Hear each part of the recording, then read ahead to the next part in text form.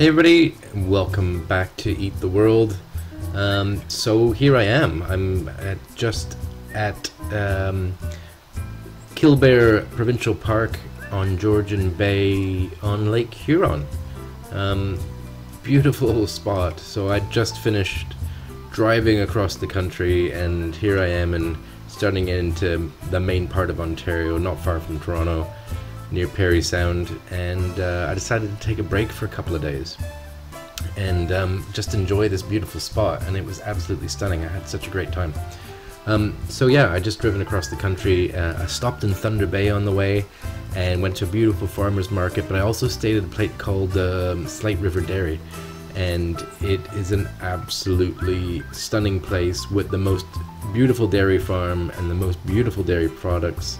I also grabbed some fresh produce, which we're going to cook with. So here we go.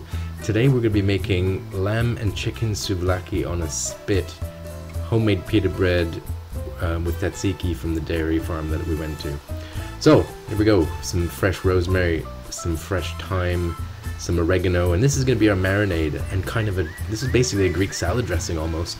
So we're just going to start with putting this stuff together, all very aromatic stuff. So some paprika, lots of oregano, rosemary, thyme. We're gonna have some lemon juice, red wine vinegar, lemon zest, and lots of garlic. You know, we've got to have that in Greek food. I absolutely love Greek food. I grew up in Montreal. Half my friends were Greek, and they're just the food is just amazing. So I'm used to having like real proper Greek food. Anyways, that's a really good olive oil we're putting in there as well. So we just want to combine all this together, and we're going to marinate the meat in this, which is very typical. So it's got an acid in it, which like a lot of typical kind of marinades don't, but this one does. Like this one does. When you're making souvlaki, it helps tenderize the meat, and it'll kind of cook it chemically just a little bit. You know what I mean? But it's actually a good thing in this case. Yep, a bit of pepper there too. So we're going to give it all a good mix, and then we're going to keep some aside for later. So the meat's going to marinate in this, but we're going to use some of this dressing or marinade a bit later on for a few other things too. So get yourself a little cup or a little jar and put some aside. So that's super important to have that, or you just have to make some more later on, but this is a good place to start. So I got some local lamb, which is fantastic. So because this is going on a spit, we're using the rotisserie, which I've used before, and I'll post the link for that, which is just the best little portable rotisserie. It's fantastic. Like I take it in the motorhome, and it's super light and super easy to put together, and you know it does a fantastic job. So you want to cut it into not too small chunks, but big enough that it won't cook super quickly and dry out. But you know it'll have a bit of substance to it that you can carve it off.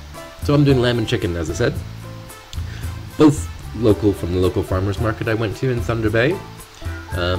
And then so you can see there, just dipping it and coating all the sides of it, so we're getting a good flavor and penetration of everything on both sides, and do that with the rest of the lamb and the chicken as well. You keep them separate in the bowl so you can put them together a bit better.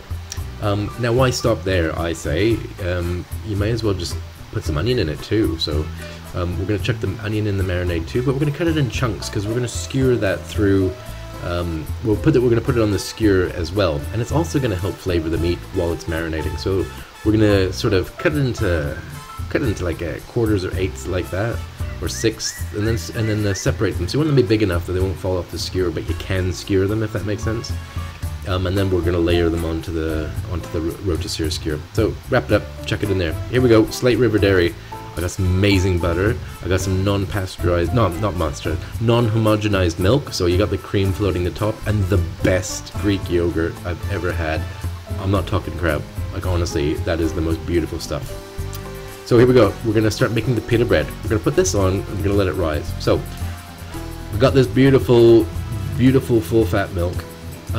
Give it a rip. You can see the cream on the top there. It's amazing. This milk is just like, you know, when you've had real milk from a farm, it makes you realize how crap the processed the stuff is you get in the grocery store for the most part. Right, I warmed that milk, so you want it to be quite warm when it's going in there. A little bit of olive oil, you're probably going to pinch of salt and some sugar. And then I've got the measurements in the recipe. Oh yeah, so I've that warm milk, and I've put in some yeast straight into the bowl just to get that started. And we'll give it, I'll flick it on for a second just to give it a bit of a, just give it a quick mix and help that yeast kind of mix up a bit in there. Then we'll just let that dissolve in there for a few minutes, and yeah. Then we'll start adding the flour. Again, measurements will be in the recipe, but this is something you can do by eye. And now, if you're good at it, then you'll be able to do it from feel. But I'll show you how it's supposed to look when it's done. But I'll give you some rough estimates. Some, like, all flours are different, which is kind of the problem. Like, I can't give you exact measurements. Humidity plays a big role in it as well. But you can see here kind of where we're at now. You see this, we're just kind of incorporated now. Probably just going to take it a little bit further than that. But yeah, you want to have it a good mix. You want to have like a, not too firm a dough, but not too soft either. You see that? It's a little bit, it's a little bit not, it's a bit lumpy still, and it's not really combined. You see how it's torn like that? You want it to be able to stretch. So we haven't worked the gluten quite enough yet. So we're going to put this back on to knead and let it work. So it should become a nice smooth texture. Nice and stretchy, because we're going to roll it quite thin, and then we're going to let it rise. Now, once this is already risen, but once it's risen once and doubled in size, we're going to sort of pull it up from the bottom, give it a stretch and fold it in. Pull it up, stretch it in, pull it up, stretch it in, and then we're going to let this go for another second rising. This is going to help develop flavors. It's going to help develop the texture, the yeast, all of it. The best thing, one thing I've learned about yeast doughs is the more time you give it, the better it's going to be. Like it's all going to be, you know, the bubbles of CO2 are going to be dissolved into the dough a little bit better. The flavor will be developed. So if you can give it time, give it time. Hey, but if you haven't got time, give it one rise, and then off we go. You can bang it. You can start working on it. But this kind of recipe, I think you got time. Okay, tzatziki, right? So cucumber, garlic, lemon, mint. So we've got that cucumber there. We're going to grate it up. I kind of like having the, you can grate it finer if you want, but I kind of like having those chunks of that cucumber in it. So grate it up, put it in there. Now we're going to put some sea salt through it. Don't ask me why I'm using a cocktail spoon, but it was there. I just made cocktails, and that's what I did. So don't judge me. So we get our garlic ready. Cut that up nice and fine. Or chunky if you want to, if you want big chunks of garlic in it, but like cut it up nice and fine, or medium fine would be is good enough. So we put our cucumbers on. We're going to draw some moisture out of it with the salt, if you've got it in the strainer, and you'll see how much liquid we get out of that later on. I've got some mint here, nice chiffonade of mint, beautiful stuff. So you can put some parsley in it too if you like. All that stuff's perfect. And of course we're going to have some lemon juice as well, because, yeah, I mean, it's tzatziki, you need to have a bit of lemon juice in there for a bit of acidity. But look at that Greek yogurt. Look how thick and rich and lovely that is. That's how it came from the farm. That is the nicest stuff. You know, you can get a lot of Greek yogurts where they've got, like, you can tell they've got a thickening agent in them. They're almost kind of, I don't know, like it's almost like it's got like not flowery, but you can tell they've had like either a gel, like or something like that that's thickened them, and it's just not the same. That's proper reduced and thickened. So anyway, combine all those things together, chuck them in a bowl, and we're gonna pop those in for later. But look at that. Look how thick and beautiful that is. It's amazing. This stuff is really, it's almost like spreading cheese, to be honest with you. It's wonderful. Next, a little fire, because I'm gonna be cooking my pita breads over the fire. Just for that extra little touch, get my little fire going, and now we're gonna load up the skewer. So, lamb. We're just going to alternate basically the lamb, make sure we've got it on the end of that skewer there. So we've got some lamb and onions, and we'll just go bit by bit and start loading up this skewer of deliciousness here. You see I've got the lamb, we've got the onions, and just keep layering them. I mean, obviously you could use pork too if you want. You could pretty much use any meat you'd like. I mean, like pork is quite traditional too. I don't think I'd do fish on a rotisserie though, but you get the idea. Like, just layer that up, and I don't know if you've seen it before in my videos, but this is the rotisserie, and the actual motor that rotates this is in that black handle that's sitting on the right there. That's the whole motor. It's it takes I think it's just one double D battery, and one battery has lasted me a whole season, and it's fantastic, and it works in two directions, so it'll turn whichever way you want it to turn, depending on how your skewer is weighted up. You might want it to turn in another direction or whatever. You get the idea. But you can just keep loading that up. So yeah, lamb, chicken, pork, those are the typical ones, but you could put more vegetables on there if you wanted to. If you wanted to make it more vegan, omit the milk in the pita bread, and use your own yogurt substitute that you like. You can use the soy-based one. But yeah, you can do vegetables. You could put peppers on there if you wanted to cook them as a rotisserie. Imagine if you thinly slice carrots, that would be pretty cool too. They'd caramelize really nicely on the outside. Zucchini, obviously. So yeah, you could do a whole pile of different stuff. But look, this is Greek cooking, which is pretty, like a lot of European cooking is very meat based, and like this is traditional stuff. And that's what I love about Montreal, is the Greek food is just amazing.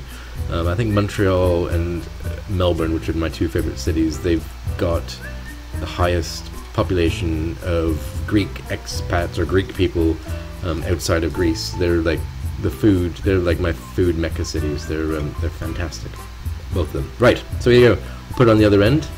Then we put on our charcoal barbecue. Look at them, that's the rotisserie. And it's gonna sit there slowly and cook over that charcoal. I'll use like a hardwood charcoal, and it's just gonna rotate away and become super lovely and delicious.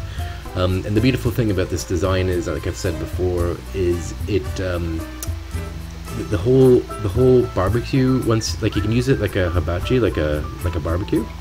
But if you want to turn it into the rotisserie, the whole thing tilts sideways, so you can see that the heat is coming from the side, and then you just keep topping up that heat by putting more charcoal down the side of it, and it'll just light it and keep lighting the next bits and pieces as you go. But yeah, that's the beautiful bit. You don't get flare-ups. It's a fantastic bit of equipment, and again, I'll put the link on there. So I've got some sheets of parchment paper. We're gonna get back onto the pita bread now. Some sheets of parchment paper just to layer. We're gonna roll out the pita breads. Here we go. There's our big lump of dough that we've got all ready now, and you can see the texture of that. It's nice and soft. It's uniform. It's been risen, and just cut it into chunks. You know, I guess probably about 100 grams or so. Obviously, I'm at a campsite. I'm cooking outside. I'm doing it by eye, and that's the beautiful thing about Greek food. It's not pretentious. It's just amazing food. And it's just love to me. Like, it's you put your heart and soul into it, and there's nothing pretentious or wanky about it at all. Okay, so we got them, we rolled them, shaped them into balls, and now we're gonna roll them out. I, for some reason, don't have a rolling pin. I'm a chef, but for some reason I don't have a rolling pin. But maybe I have too many vodka bottles laying around. I don't know. That could be an issue, or I don't know. You know what I'm saying. So anyways, just roll it out into a thin round circle. You'll see, yeah, you want to get it not as thin as you possibly can, but you want to get it thin. You can see I'm not using flour. I don't really want these to be floury. I want these to be kind of, you know, just like you see pita breads. They're kind of like Greek pita breads are more, they've got like a brushed with oil instead of like a coating of flour. So they're going to go on those sheets of parchment paper. I probably cut them a bit too small, as you can see there. But what I didn't do, which what you should do, is just give the parchment paper just a little bit of a brushing with oil, or spray them if you've got a spray can of oil. Just give them a spray. It'll stop them from sticking. I had a bit of a miserable time trying to get it off the parchment paper later on. Souvlaki update. And look at this beauty. That's what we were saving that extra dressing for, or that's part of the dressing that was in the bowl once we took the meat out. So we're just basting it with that garlic, olive oil, lemon juice, red wine vinegar, just to keep those flavors refreshed and topped up in there, and let it reabsorb. Amazing stuff. So here's my campfire. I'll put a hot flat griddle on it, nice and hot but not too hot, and then just, you know, oil it, and then slap your pita bread on it, and that's it. Just let it cook. I've sped this up a bit, but you're probably looking at about, depending how hot it is, 5 or so minutes on each side, and you'll start to see, and you'll be seeing it. See, that's a bit sped up. You see how it's bubbling up a bit, and it's starting to separate a bit and trying to create those layers of texture? That's exactly what you want. Flip it. There you go. That's already mostly cooked. You're just going to cook the other side very lightly because it's already pretty much there. So you've got the steam cooking it from the inside, and we're going to brown it lightly on the other side, and that's it. Look at that beautiful pita bread. You know, you can from here brush it with some olive oil if you want, but I won't. I'll just put it on a plate, cover it with a towel, and keep it warm. So we kind of, for what we're going to do, because we're going to be wrapping our souvlaki up, we want it to be a bit softer. So put it on a plate, cover it with a towel. It'll soften up a little bit, and it won't be so crispy, and it'll be easier to roll. But like, how beautiful is this? Cooking over some hot coals, campfire. The location I was in, you know, I was pretty spoiled, and I have to say, the other people that were, anybody that walked by me, they were kind of like, oh, what's he doing? Oh, that looks good. And yeah, it's kind of flattering when people do that. But yeah, a few people commented how nice everything smelled and looked. And look at the souvlaki. We're just about done now, and you can see the some of the onions are like nicely charred, caramelized. Like, they're not going to be bitter. Those are going to be probably pretty sweet. They're not overly done. It's hard to tell on this on the camera. That makes it look a bit darker than it actually is. But those are beautiful. Those are tasty things you want to have in your mouth. Here we go. I cut up some tomatoes. I cut up a little bit of onion, I think. I put some hot peppers there. We've got the tzatziki in the background. But look at that. Look at that amazing souvlaki. So what we're going to do is we're going to keep it on the skewer. Took off the end of it, pushed it all down to one end, and we're just going to carve it up into bite-sized bits like you would any kind of kebab. So just check that out. Look at that. Look at that beautiful stuff that's coming off that. So yeah, that lamb is at the top. We've got the chicken thigh down the bottom, and you can carve up a little bit or a lot if you want. Now, here's the dressing. We're going to put some more on now. While it's still hot, we're going to let it reabsorb. That's something you won't really get in a kebab shop. That's just fresh off the skewer. We're going to put a little bit more dressing into that, a little bit over the tomatoes, and just let all those beautiful juices combine and marry together. You know, that olive oil I've got in there is just spectacular too. So there you go. Okay, pita bread time. We're about to eat. Got our pita bread, a nice little dollop. Give it a smear of some of that amazing tzatziki with the yogurt from Slate River Dairy. I like having a bit of mix of meat, so I'm putting some lamb in there. I'm going to put some chicken in there. But like, honestly, I'm coming back for seconds because this food is unbelievable. Some tomatoes. You can put some feta cheese in there if you want. You can put whatever you like in there. But I just like keeping these kind of flavors simple because all of them are so beautiful on their own. Like, I don't like complicating things too much because you've got like that pita bread cooked over the fire. You've got these. I love these peppers too. If you've never had them, they're a bit spicy, but they're salty and a little bit spicy and pickled. They're amazing. I love them in this kind of food. So we got that roasted meat over the fire, the bread over the fire, some really fresh tomatoes that I got over from the farmer's market too. That tzatziki is out of this world, I promise you, because it's, like I said, that yogurt is just the most incredible. So I got another piece of parchment paper because this kind of food is sloppy and you got to wrap it up. So I don't think I got a good video of wrapping it up because I think I'd had a margarita or two at this point. But yeah, fold it in half or try to roll it up if you can. Roll it up again in the paper and then tie it off or sort of twist it off at the bottom so it doesn't leak. And there you have it. That is an amazing souvlaki. Look at that happy guy. Who's he? Oh, and then he edited it because he made a mess of himself and didn't want to see how gross he is on camera. There he is. Happy man. Thank you so much for watching. You guys need to make this. Bye.